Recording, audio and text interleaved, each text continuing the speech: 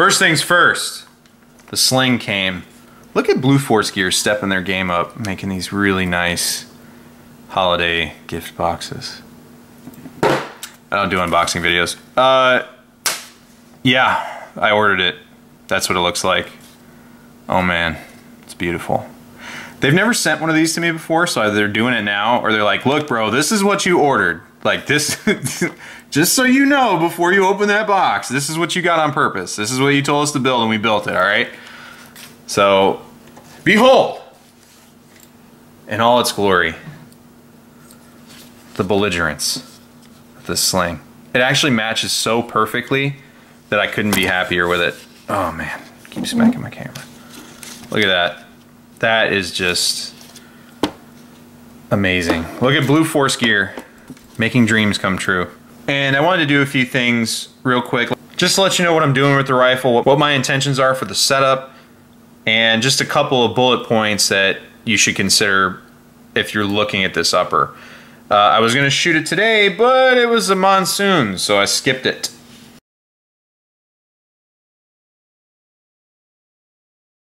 First things first, this is a really good upper, one of the best offerings I've seen with all of the right things in a package. And a lot of guys will go and get a Geisley rail, a Geisley charging handle or Radian charging handle, put a Surefire muzzle device on there, and just, you know, the guys that are serious about running guns for serious things, those are the go-to things. You know, you're looking for Geisley parts, Surefire parts, so on and so forth. So this package is actually a really smart, awesome idea. Very happy with it. They collaborated with Daniel Defense, another great company known for their excellent quality. So what I'm gonna do with this rifle is suppress it and put an optic on it. Now, I'm looking at a 1:6 first focal plane, low power variable optic. The reason I'm doing that is for the barrel length and the round I'm going to be shooting the Mark 318 Mod 0 Marine Corps round, which is a 62 grain hollow point, which is kind of gassed up for a short barrel. So my whole thought process behind that is I usually run 16-inch barrels or greater. That's my preference. So running a 14.5, you lose a little bit, like a noticeable enough amount of velocity that people talk about it. So my goal is to run that 318 to try to compensate for that loss in velocity. Now, will I be pushing this out to ranges or doing any sort of serious work where I'm punching holes in T-zones? Probably not. But if I ever had to, I want this rifle to be able to rise to that challenge and be what I want it to be. So I'm looking for another Geisley super precision mount. The reason I don't have it already, I almost pulled the trigger on one, but I'm not sure what optic I'm going to put on there. And had I picked one for 30mm, I might have decided to go with the Loophole Mark 6 and screwed myself. We'll see, I don't know. I do not like second focal plane. I know even the cool little PVC patch you get has a Vortex razor on it. I know these were tested with Vortex razors. I know that the Vortex razor is a great optic. I gotta be honest with you, I don't like doing guesswork. I don't always shoot at max magnification, and I don't do that to show off. It's just sometimes you want a wider field of view. So I don't want to do guesswork outside of max magnification. I want something that's good at 1x, and I know first focal planes are not as good at 1x as a second focal plane, but you pretty much have two settings with a second focal plane, max mag and no mag. So I want to have a functional magnification range, and I've already made people upset with this rifle in cloning communities. They don't like Dr. Quinn Medicine Woman, and they told her to get out. And my question to them before I got a 3-day ban was, it's not issued yet, what are you even cloning? And they didn't have an answer, deleted my post, and suspended me for 3 days. But if you look at Geisley's website, you got this one, this one, and this one. So my question is, what are you even cloning? And if you know people in those communities, they tend to outfit their rifles however they want. Just saying. And I'm not saying it's gonna look like this or Mr. Guns and Gears. And Mr. Guns and Gear might put his upper on a different lower. I don't know. I hope he doesn't. I hope that he looks at this Sling design, has to have it, and does the same thing. If my other one comes from Texas, I will mail it to him. All expenses paid by me, so he can be cool just like me. So I'm trying to be cool. Not really. Just a regular dude. For those of you that did notice, this is on a Carnicon lower. If you're out there, Dugan, please start making videos again. You're the hero we need. I need you back. A lot of people said these lowers weren't that good. Prove it. It feels good. It's got a flared mag well, and there's zero play between the upper and the lower, like zero. So I'm plenty happy with it, and the mags drop out just fine. So I don't know, but I got a gun dragon on it. It's super awesome. So very happy about that. So that's the plans with the rifle. Now I'm gonna take it out and shoot it with irons, zero the irons with the Mark III 18 Mod Zero. I gotta sell my left testicle so I can pay for it because it is about the same price as the 77 grain TMK, which I say, oh man, I can't stock this stuff, and then I continually buy it. So I mean, I'm gonna buy it. I could run the 77 grain TMK through this and just make my life easier. We'll see, but by all rights, the 77 grain TMK is probably gonna be more effective out of this barrel, but I really wanna play with that Mark III 18 Mod Zero, and I think I might be able to artificially stimulate the market by buying a shitload of it. So we'll see. And then everyone else can buy it. I'm not gonna tell you where to get it yet though, because I need at least a couple thousand rounds before all you animals start buying it.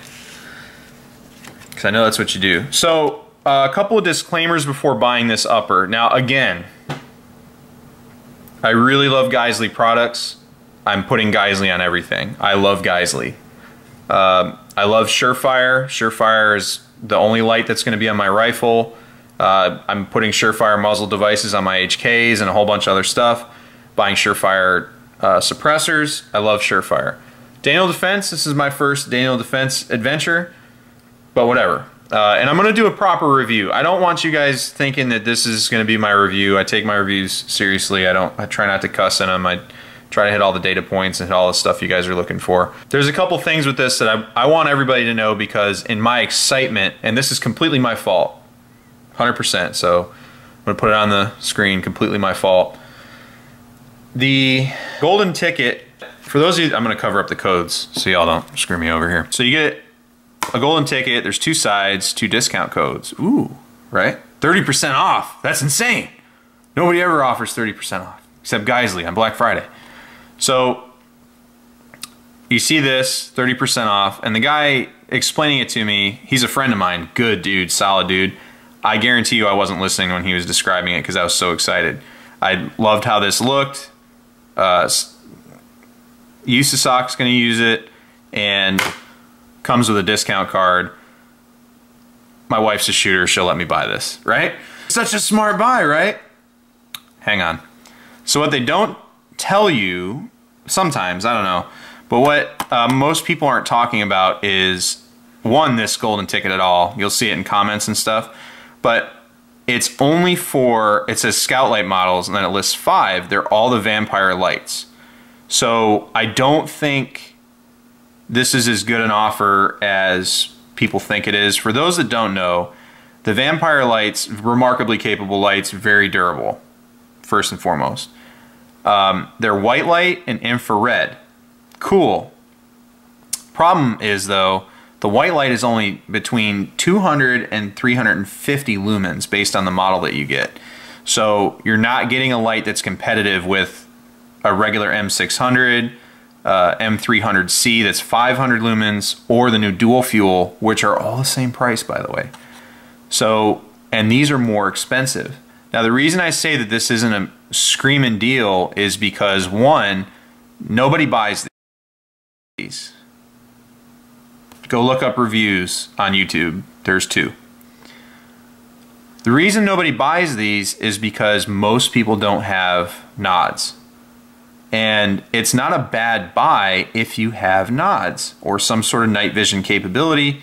Even if you have a monocle and are waving your rifle around to increase your visibility with this light, you're better off with this light. But if you're hunting hogs or terrorists, this isn't really going to benefit you. So this right here is going to not get used by a lot of people, and I'm guessing that Surefire has a bunch of these in inventory. They're also the most expensive, so you're not really saving any money, and most of these are not dropping to the price range of a dual fuel or the other lights that I listed. So you're kind of at a disadvantage with this light. Some people don't like all of the lumens. For a simple home defense setup, like for me, my perfect home defense setup would be a UMP 45 or, you know, an MP5 or something with a light on it and a dot. So you had something small, light, and you can dump 30 rounds, you know what I'm saying, if you had to. And that would be perfect for that, you know, because it's not a lot of light, you're not taking it out of the house, you're good. I'll throw a suppressor on there for extra fun.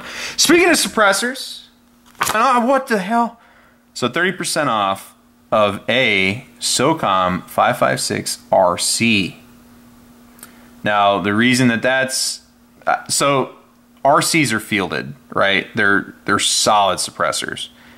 Problem is there's the RC2. So there's a new generation of suppressor. This literally only applies to this suppressor. It's longer, and I think it's Surefire trying to clear some of their old inventory. And the way they're doing that is 30% off, but it's MSRP. I don't know the last time Surefire had a site-wide sale. I don't think they do ever. And again, Surefire products are the gold standard, but I don't want a Surefire RC. I'm going to be straight up with you. My MR762 is going to get a mini 762, and I planned on buying a RC2 for the CR556 I bought, and I was going to have another one for this, because again, I don't like moving stuff. And I did plan to suppress this, which is one of the reasons I bought it.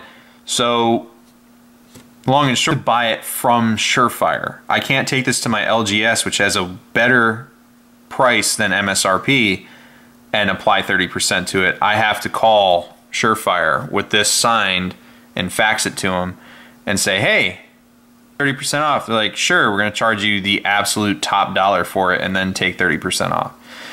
But again, they didn't have to put this in there. So it's not like they're screwing you, you know? And for budget-minded people like myself, I saw this without reading it and I was like, oh my God.